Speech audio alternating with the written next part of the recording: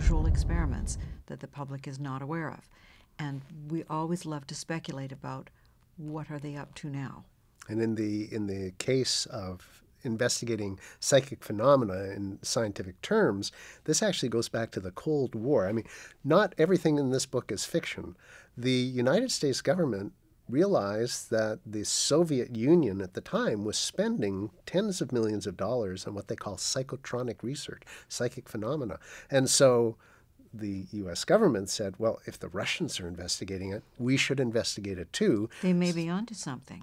And that led to a whole spate of top-secret classified programs, beginning with the CIA and their Operation Scan-8, which is scan by coordinate. And it all comes down to remote viewing. What was happening, though, was as word of these special classified psychic operations leaked out, the program would be shut down by the CIA, but then it would go to the Army under another name, and then it would go to the Defense Intelligence Agency under another name. This is what actually happened, is that there was, with this ScanGate that turned into Project Stargate, it was a remote surveillance system which could be used for spy work, and the CIA had it.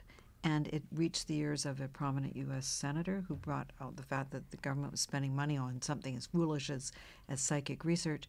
And the CIA came out with all sorts of documentation to show, yes, they had investigated it, they'd tried it, and they had abandoned it because it was not effective. And now but of course, that wasn't true.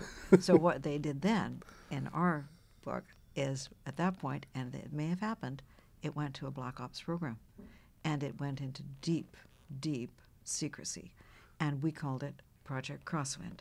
And this is the firm for which our heroine, Laura, who will become the WRAITH on that cover, she was working as an operative, and she was killed in the line of duty.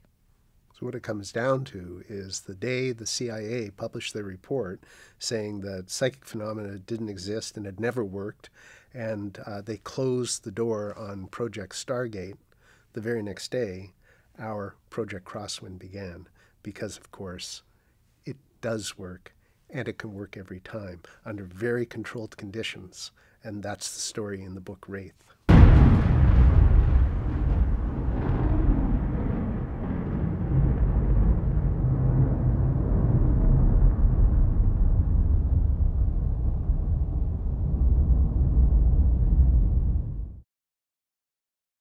Well, because of the secrets we exposed in WRAITH, we are now on the run from the government. That's right.